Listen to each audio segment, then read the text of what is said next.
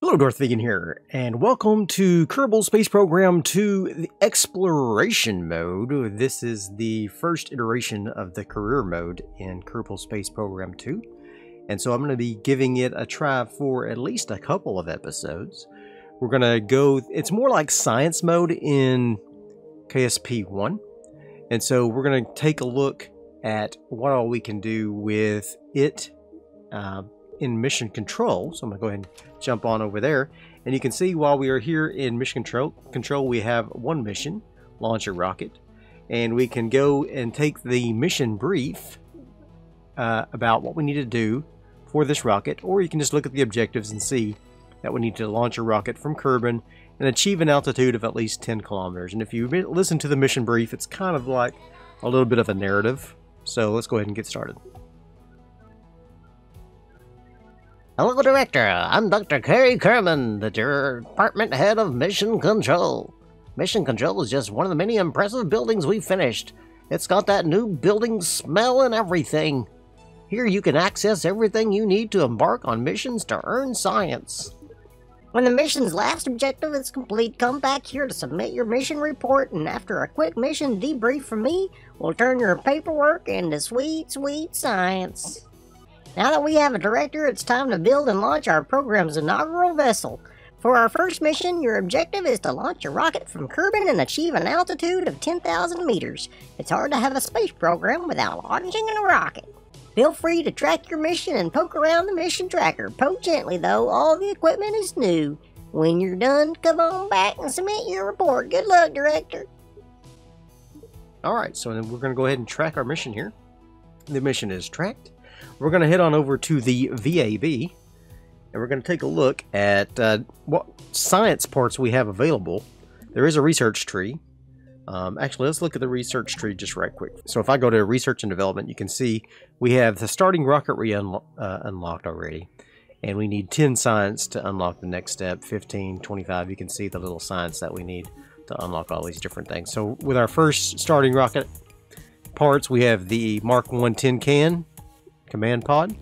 We have the T45 swivel engine.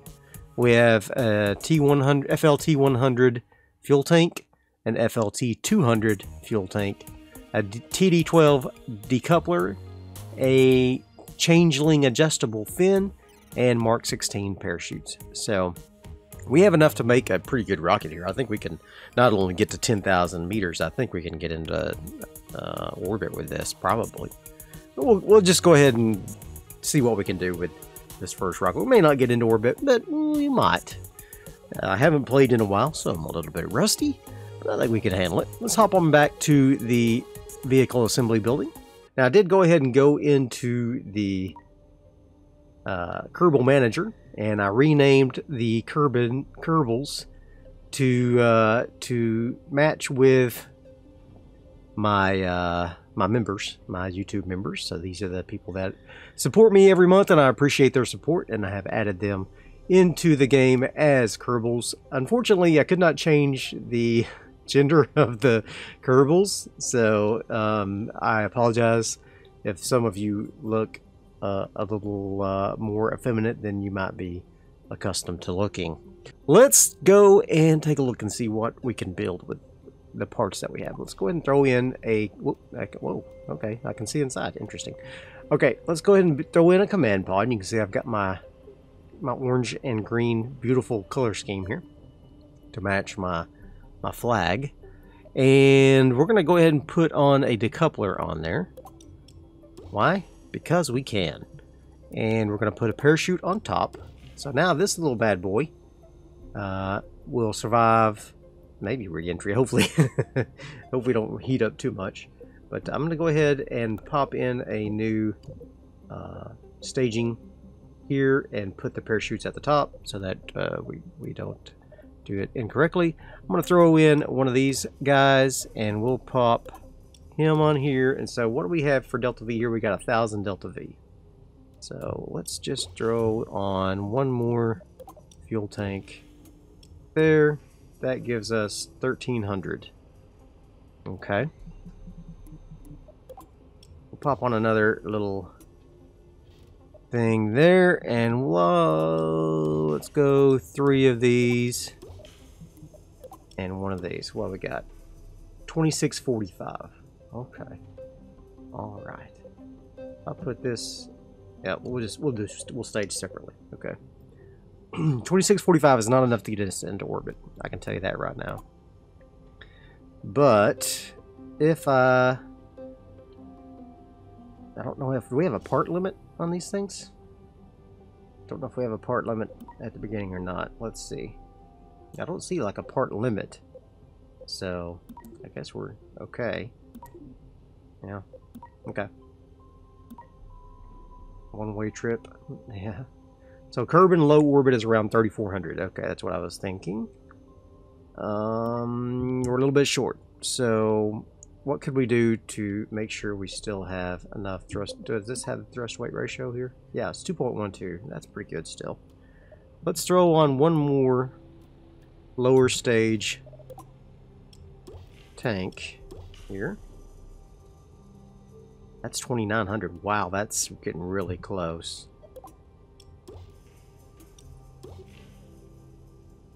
That's 3,351. Wow, we are just so close to having an orbital rocket here on the first get-go. I'm so tempted just to try to squeeze another. We're at 1.698. I could squeeze just a little more value out of this. Oh my god, we would be right at orbital if I did it perfectly.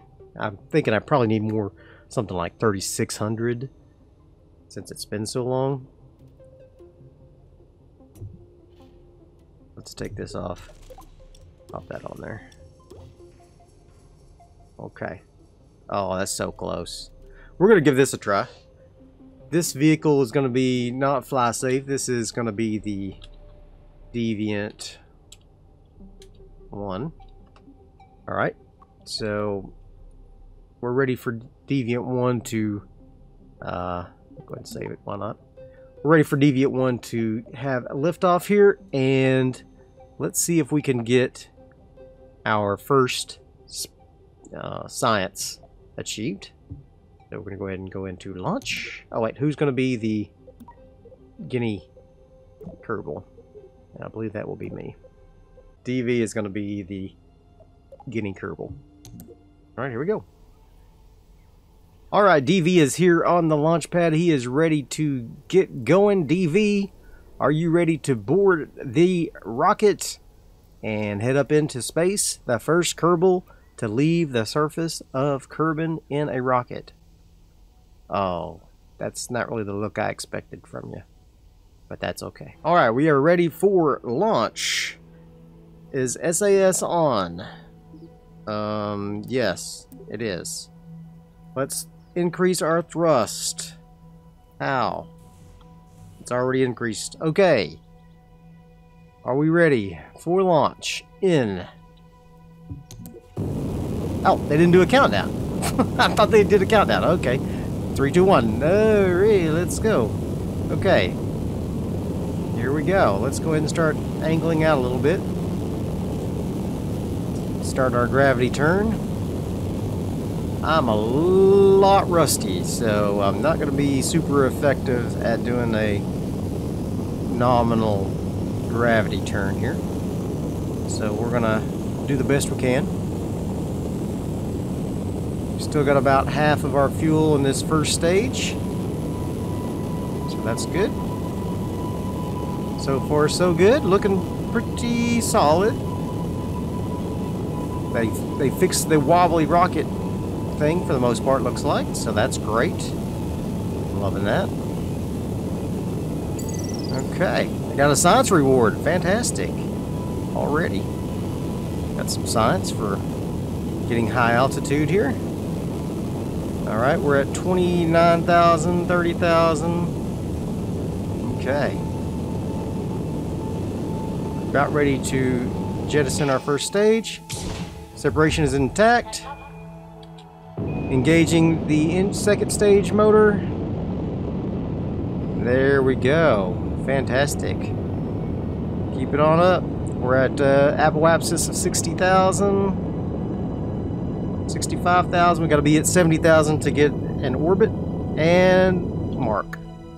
Woo! She's heating up. She's a heating up. All right. DV, how you doing in there? DV? You doing okay? Can't see DV in there. I can see the back of his head there. Or the top of his head. All right. Let's take a look at the map. Fantastic. Once we get to the apoapsis, we will burn prograde and see if we can achieve an orbit. We still got half of our Delta V left in the upper stage, so that will be pretty good. We might be able to get an orbit. Might be able to just get an orbit. Beautiful. Okay. Very nice. Can I EVA? Well, let's not EVA until we get actually up to our apoapsis here. Even though there's very little atmosphere here, I don't want to have any mishaps, you know? Don't want to have any mishaps. Okay. I don't think I'll have enough to get the full orbit. That's okay. Alright, let's go ahead and get ready to do our orbital burn, though. See if we can insert ourselves. There we go. We are now in space. Now. Think. Okay. There we go. Let's just burn and see if we can get that orbit achieved. Come on, baby. Come on, baby.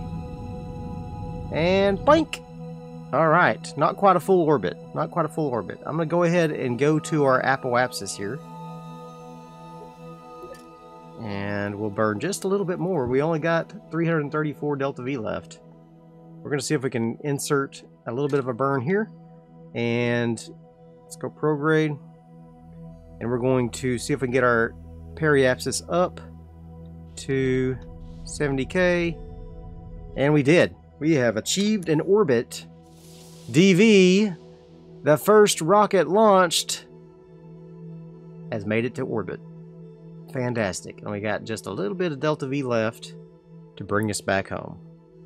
Fantastic. Let's go ahead and get around to the lighter side of Kerbin so we can bask in the glory of the Kerbin sunrise here.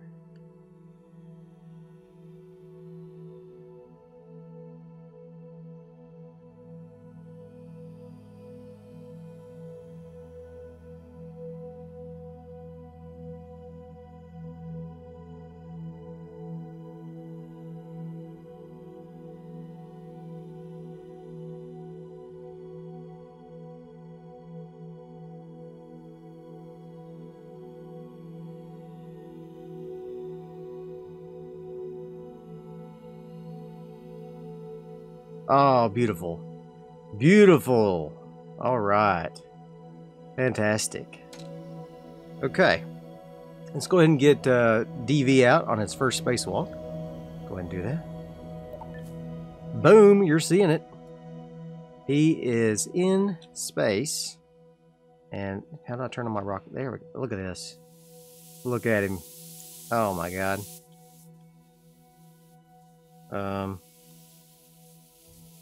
Yeah, there we go. Might want to get your fingers on the right keys there. Oh boy. Fantastic.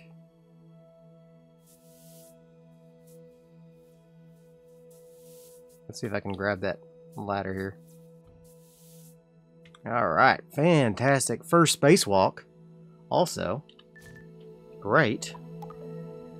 So we got crew observation for 19. So that was the low orbit. I guess we didn't get another for the spacewalk. That's sorry. That's crappy. That's okay. We'll have to do another spacewalk. That's alright. Okay, we probably want to splash down in the water, more than likely.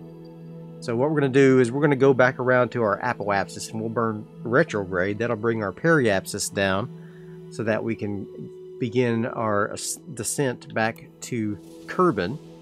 So I'm going to go ahead and time warp around to our apoapsis once again, and we'll do our burn to begin our descent. All right, we are here at our apoapsis. I'm going to get into retrograde. We are ready. I'm going to go ahead and burn retrograde. That should get our periapsis down low enough. Yep. Oh, but it's going to be on the dark side of the planet. That's too bad. That's too bad. I didn't time that very well. That's okay. All right. Well, here we go. Here we go. Going back to the surface. Heroes. Hero? One hero. And that's DV. Alright, we're about to reach the atmosphere of Kerbin here. So we're going to start getting a little bit of heat built up. I do have the thermal damage on, so we can overheat our parts. So hopefully the engine can absorb the majority of the heat here, and then we'll jettison it and get ready to land ourselves. Where are we going to be at? Okay. I can't see, it's too dark. Can't see like what's ground, what's water. It's like black. It's interesting. Okay. Well. Speed up time. Oh, there we go. We're getting some heat built up. There we are.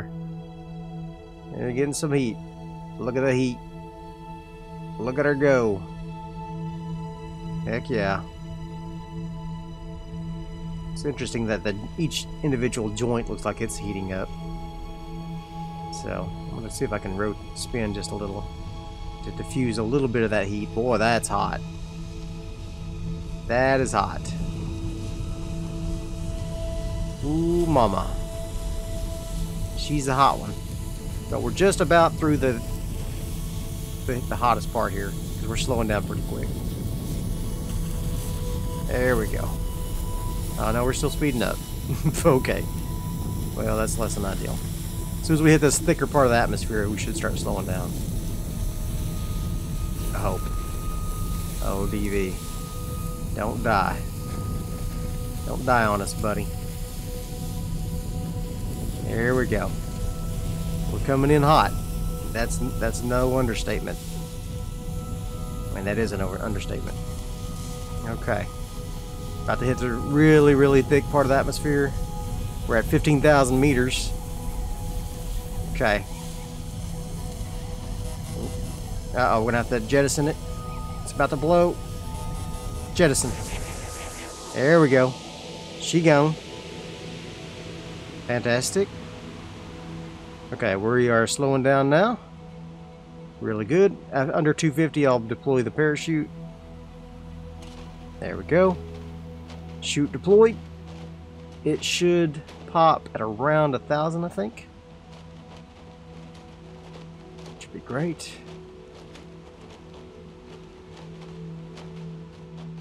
Very nice. Very good, DV. There's the moon, otherwise known as the Mun. I've always said moon. Just 'cause. I guess Mune is probably the most correct, based on the diphthong that's in the original game, but I don't want to get into all that. Okay. There she blows with a hump like a snow hill. 'Tis DV.